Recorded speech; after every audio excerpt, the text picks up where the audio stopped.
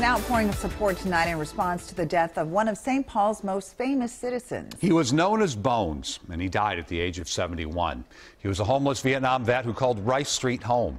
As Susan Elizabeth Littlefield shows us, he was loved by everyone who knew him. For most people in St. Paul's North End, Rice Street is the way they get to or from home. For him, the street was his home. Oh, he was Bones. That's it. Bones was a good guy. And everyone here knew him. Everyone. Bones, whose real name was Mike, lived on Rice Street for more than 40 years. I probably knew him since 1970, and he never asked anyone for a dime, ever. On a few extremely cold nights, he agreed to spend the night on the floor at Dar's Double Dip. And I was pretty blessed that he liked strawberry shakes, because then I got to be one of his buddies. Kevin Barrett, another Rice Street business owner, shared food with Bones, and he shared a laugh. One day he comes and he goes, "You know, Kev, I'm going to move down south."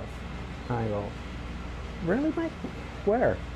He goes, "I think I'm going to move down to University Avenue," which is about a half mile down the street. And I just started laughing and laughing. Bones would rarely take help, but he often gave it. In the summertime, always we saw him cleaning the streets, both side and side, and he's a very nice person. Locals say he would spend hours meticulously grooming the sidewalks. It seems the man who had the least to give gave the most. He was a rock star. He was the Rice Street rock star. He really was. Special. He was special. You got it. Case closed. So now local business owners hoping to raise money. They want to have a bench here in Bones' honor. It will, of course, they tell me, be located along Rice Street. In St. Paul, Susan Elizabeth Littlefield, WCCO 4 News.